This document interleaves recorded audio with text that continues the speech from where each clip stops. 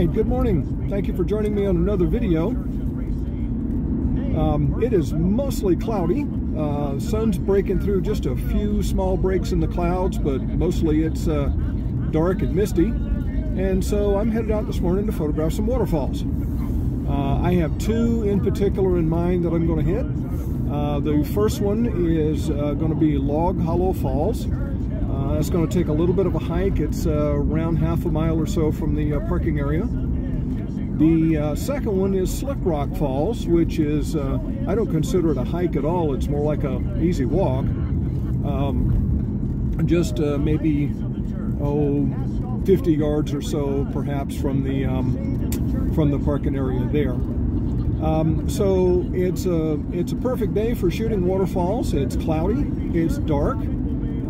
All that helps slow down your shutter speeds for that nice silky soft water look. So I'm kind of counting on that. Sun's out right this minute, but I can't imagine it's going to be out for very long. I just turned off onto the Forest Service road here to access both these waterfalls, so it's bound to be a little bumpy here. But I'm hoping to be able to shoot some video at both these waterfalls, and I'll talk about my technique. I hate to call them tricks, but my tricks for taking great waterfall photography. And that really starts with cloudy, overcast, even misty days. The next thing I do is use the highest possible aperture. I don't necessarily go up to the highest aperture. I try to avoid shooting at f/22 if I can because of diffraction, but f/16 or f/18 usually works. And I usually use the lowest possible ISO. On my camera, that's ISO 50. If your camera can only go down to ISO 100, that's perfectly all right too. You can do that just fine. And the combination of those three things, cloudy day, high aperture, low ISO, will allow your camera or you to choose the slowest possible shutter speed that you can get. For most waterfalls, if I can get my shutter speed down to 1 or 2 seconds, I'm really happy with that. Half a second works if it's the right kind of waterfall, if the water's moving rather rapidly. Half a second will work just fine, but somewhere in that neighborhood ought to give you the nice soft silky water look that I'm looking for. So I got a few minutes more to the next waterfall, or the first waterfall, and I will join you again at that time. Thanks. All right, so I'm at my very first waterfall. This is Log Hollow Falls. It's about a half mile up the Forest Service road here just behind me, an old logging road. I'm all loaded up. I have the R5 with the Sigma 24-105 and the Haida filter holder system with the polarizing filter in place here. This polarizing filter just clips in, and that's ready to go. There's a little adjustment knob here on top. I may do a separate video on that system because I like it so well, and I've recommended it a number of times. But I am going to set out on the trail, about a half-mile walk or so, and we'll see what waterfall looks like when we get to the other end. All right?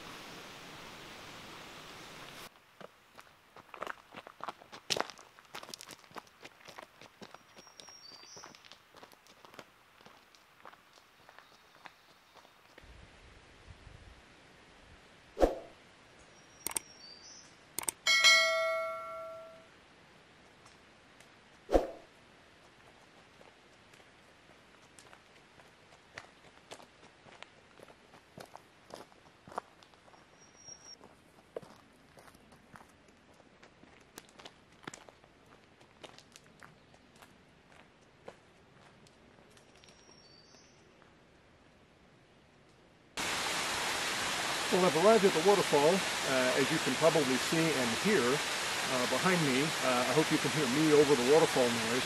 It's a beautiful little waterfall. Not a lot of water flowing over it this morning, but that's all right. We'll work with what we have. There is a small trail just to my right that leads back to a clearing almost at the base of the falls. I'm going to go in and shoot from there. The shooting isn't bad from this location either. It's a nice vertical composition. Zoom in a little bit to get rid of some of the stuff, the growth around the waterfall. makes for a nice shot here too. But what I'm after is in a little bit closer toward the base of the falls.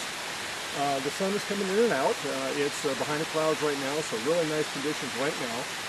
It is just something you have to keep an eye on when the sun comes out. Just stop shooting for a few minutes and, you know, enjoy the view. And then when the sun goes back in, start shooting again. As I said, I'm going to set the camera for the lowest possible ISO. In my case, that's 50. I'm going to set a relatively high aperture. That's going to be f16 or so.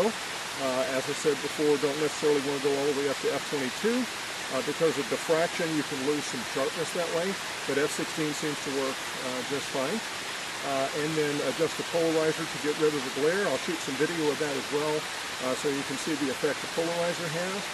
And as I said, I'm looking for a shutter speed of around 1 second or so to see if I can get that. If I can't quite get that, I'll get it as slow as I can get it.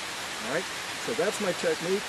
Let's step on into the woods here and take a closer look at the falls and do some shooting. So in just a couple of minutes since I shot the last clip, a huge cloud has come over the sun. It's gotten very dark. Ideal conditions for the waterfall.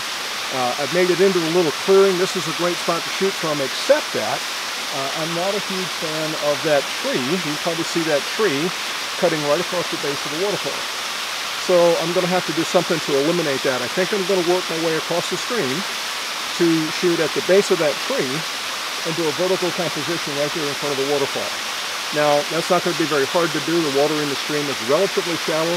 There's some rather large rocks to rock hop across to get to the other side. And I think it'll be pretty easy to do. The challenge here, of course, is to keep the feet dry. So I don't want to go back to camp tonight with wet feet.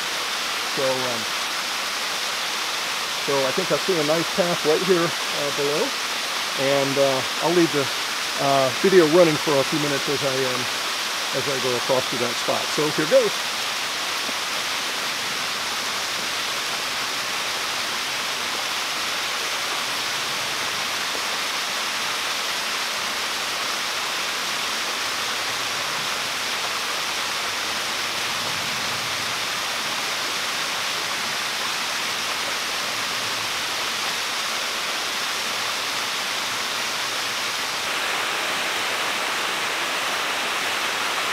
So I'm right at the base of the falls now, and you can probably hear it. I hope you can hear me over it. If you can't, if my voice doesn't come out so well, then I'll do a voiceover for this part. There's a little bit of mountain laurel, rhododendron, on the left-hand side here that's obscuring a part of the waterfall. And so it's not in bloom. Unfortunately, it's not in bloom. I would use that as a foreground. But it's not if you're green leaves, so I'm going to have to work myself a little bit further to the left here to clear that. Since from my perspective the waterfall is now tall and thin, I am going to turn and do a vertical composition. And one of the things that people will forget to do when they go from horizontal to vertical is to reorient the polarizer. Remember, when you rotate the camera, you are rotating the polarizer as well. And so you have to remember to orient that polarizer back correctly, otherwise it's not being effective at all. So in this case with the filter holder, all I have to do is rotate that adjustment knob back to the vertical, and I've adjusted the polarizer right back to its starting spot. So the sun is going in again. I'm going to slide over to my left just a little bit more and grab a few shots.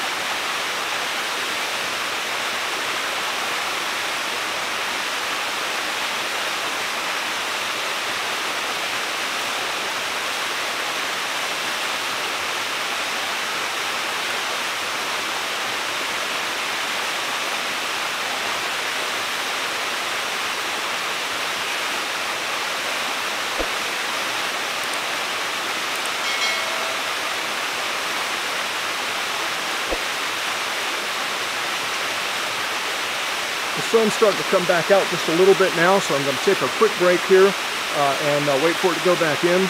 So, a couple of things you may have seen me do. First of all, the hat goes into redneck mode, otherwise it bumps into the camera when I'm shooting vertically. I adjusted the polarizer, fine-tuned the polarizer to get just the effect that I want. Vertical composition. I tend to focus on the closer part of the waterfall. There's a rather large orange-colored boulder here in the front. That's my point of focus, because you always get more depth of field beyond that point of focus than you do in front. So I'm using that f/16 aperture to give me a lot of depth of field. So I should be sharp from that point, a little bit in front, but a lot behind all the way to the top of the waterfall. So that's my technique. I am, again, just waiting on the sun to go back in. It's coming out a little more brightly now, but there are still plenty of big dark clouds up there, and it'll go back in just a little bit.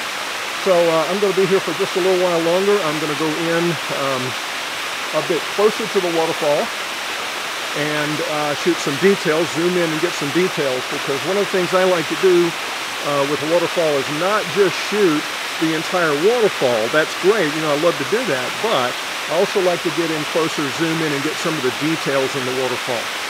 Once I've established that exposure for the cloudy sky, I shouldn't have to adjust it, but maybe a third of the stop one way or the other to maintain the correct exposure. And all I'm doing is watching. I keep an eye on the histogram.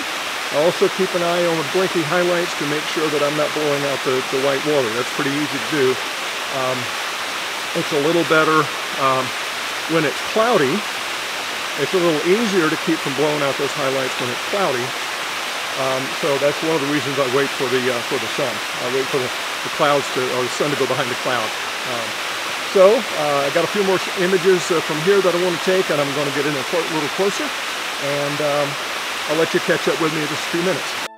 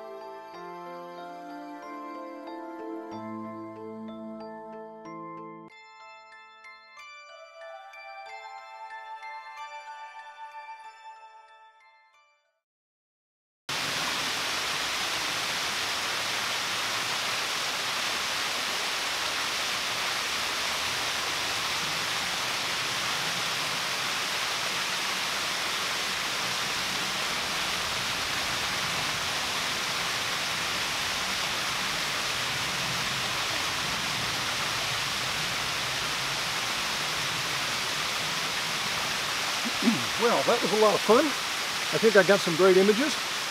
Assuming I did, I'll put some here at the end of this video. Looks like most of the morning clouds are burned off. There are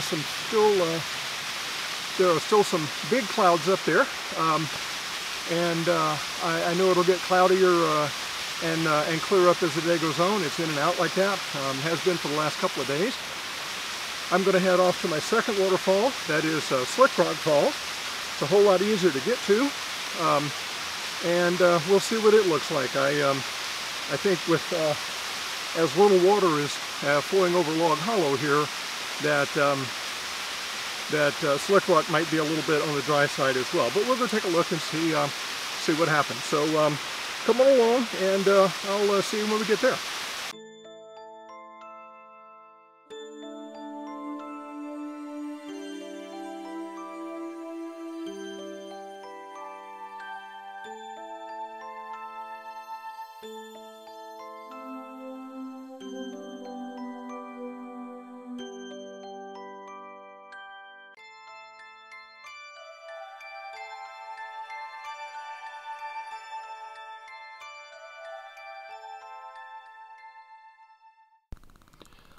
Okay, so just an update for you. I have decided to forego the second falls.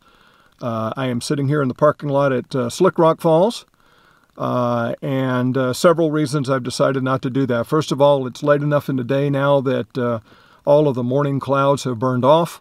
and the waterfall is sitting on the sunny side of the mountain, so the top part of the waterfall is in full sun. The third reason, it is mobbed.